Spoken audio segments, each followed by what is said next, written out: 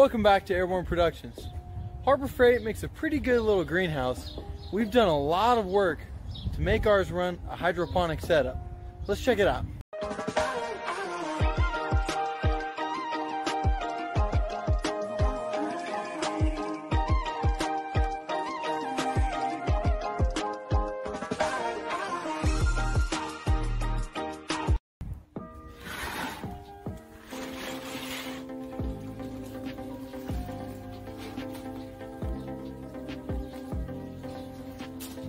There are many benefits to having a hydroponic setup.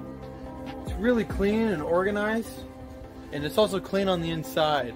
When you run hydroponics, it really protects your plants and roots from getting all rotted out because the water's continuously running through it. A lot of times with a traditional setup, your roots will collect water and the water won't drain out like it should. That will cause your plants to rot and die. Using hydroponics completely remedies that problem.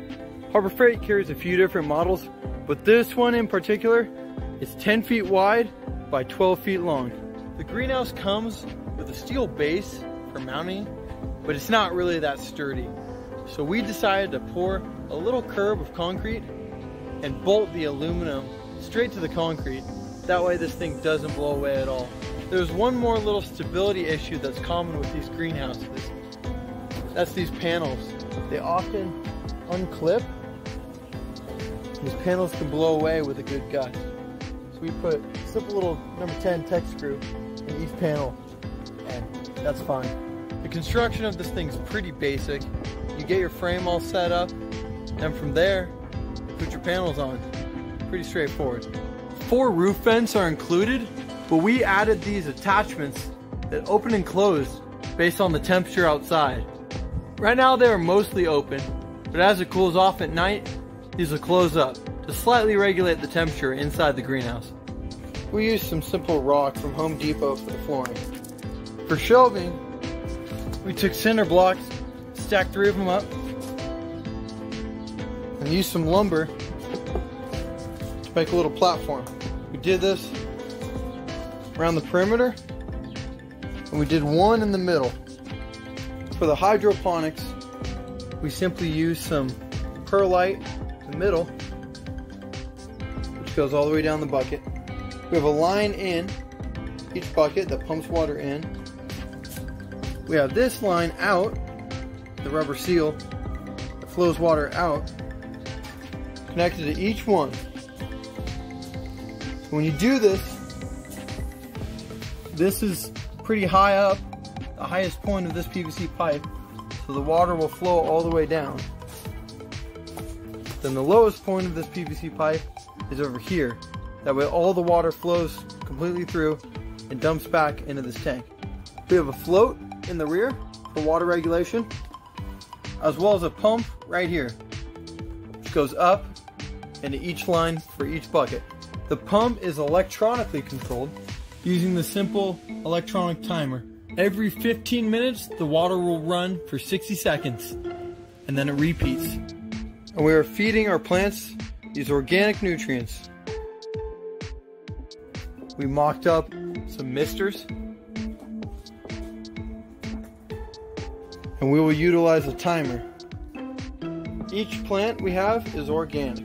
We have blueberries, Ozark Beauty strawberries, Sequoia strawberries, Super Sweet 100 tomatoes, Husky Cherry Red tomatoes, Juliet tomatoes, Roma tomatoes, red beefsteak tomatoes, eggplant, Japanese cucumber, burpless cucumber, cucumber variety, crookneck squash, zucchini squash, purple bell pepper, green bell pepper, orange bell pepper, yellow bell pepper, red bell pepper, and lastly sweet pepper.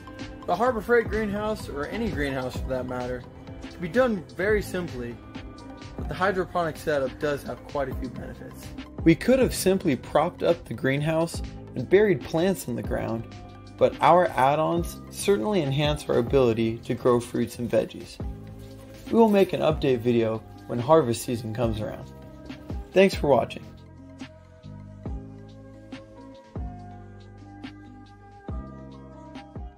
G'day, I'm Vic and welcome to Geeko Farm, where we do things differently.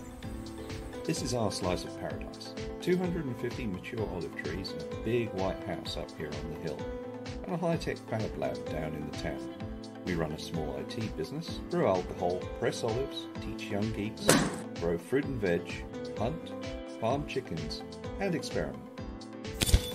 But today we're doing hydroponics down on Geeko Farm. Hydroponics, it's a hot topic around here, usually with connotations of frondy plants and smiling, lazy-eyed young farmers. But for us, it's a source of fresh food all year round. We've been doing it for about 20 years, so we've got a fair amount of experience and spare parts. But we're going to cover it now because we've moved in, we're starting up a new system, and it's a good time to show people how it's done. Hydroponics work well outdoors, but wind is a killer that will bend, break and even blow your plants right out. So we use a greenhouse. It's not so much to keep the plants warm, but to keep the weather off. High winds here will shove blown branches straight through a polytunnel, so we need the rigid frame and polycarbonate panels of our greenhouse. We've concreted well in, and it's a Titan 914 greenhouse with some extensions which we got from Hunking Garden Products. It's 7 metres by 2.7 metres huge, and it cost us about $3,500 New Zealand dollars. So our hydroponic system does away with soil and pumps just the right amount of water around the system. Not too much, or the plants drown, not too little, or the plants dry out. Periodically though, we do let all the water drain away. It stops the roots from rotting and saves us a bit of electricity. Our tank has to hold enough water to drain the entire system. When you're designing the hydroponic system, start at the lowest point first, which is the drain tap on your holding tank. The pump connects at roughly the same level, maybe a little higher up to let the crap settle to the bottom of the tank. Once the pumps pump the water around the system, it needs to drain freely into the tank, otherwise your runs will back up and flood. Make sure that the ends of the hoses aren't actually in the water. A ball cock valve lets the water in, topping up what the plants use. The pump is a 100-watt mains pump, capable of pumping 6 litres a minute up to a 2-metre head. As the pipes have frictional losses, you need more head than you think. Thicker piping has less loss, so as we expand our system, we'll swap to this thicker 20mm pipe throughout. The pump water goes through to thinner feeders that point into our troughs. These go down a 1 in 40 slope to the drain. The troughs always have flat bottoms with the roots spreading out over a thin film of water which oxygen can get through. Round bottom troughs drown the root systems, so don't use them.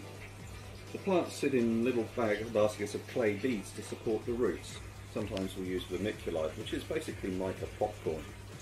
We print small pots and we buy the big ones because they're not worth printing. So that's our hydroponic system. Later, we'll cover how to add nutrients to it, and we'll take a look at what plants do and don't like hydroponic systems. But for now, that's your lot on Geeko Farm. Hi, this is a quick rundown on how to set up our most basic kit. We call it the desktop model. As you can see, you get some very basic brackets, you get some random reading material which you don't really have to keep. You get 2 hoses. It's part 1 of the 2-part nutrient solution, some packing foam to go around your seedlings, and of course part 2 of the nutrient solution. We suggest you use the shorter hose for an overflow. If you don't link multiple tubes together, you don't have to worry about that hose again. And use the longer hose as a drain hose. We recommend at least fortnightly you drain out and replenish the nutrient, or weekly for heavier feeders. Now you can insert the brackets into the appropriate holes.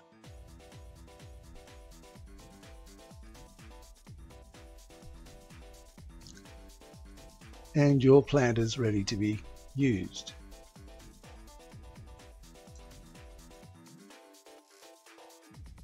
Cut your foam packing into strips around 20 mil or 3/4 of an inch wide.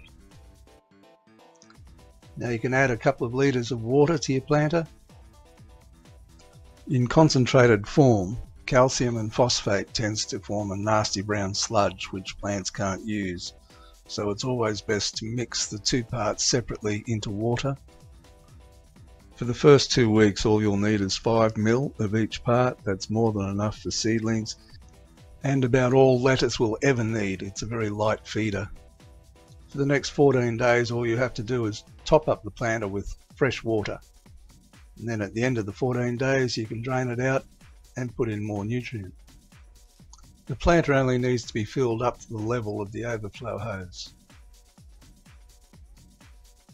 If you've raised your own seedlings in a very porous mix, you only have to wash the seedlings in a bucket of water,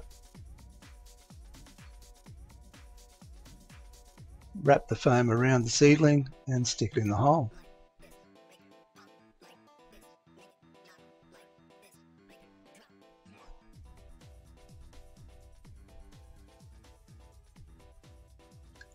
If you've bought punnets, they may be root bound, in which case you might find a hard spray with a hose nozzle might be more effective in cleaning the roots. These were put down on September the 18th, and about 3 weeks later we could start harvesting leaves.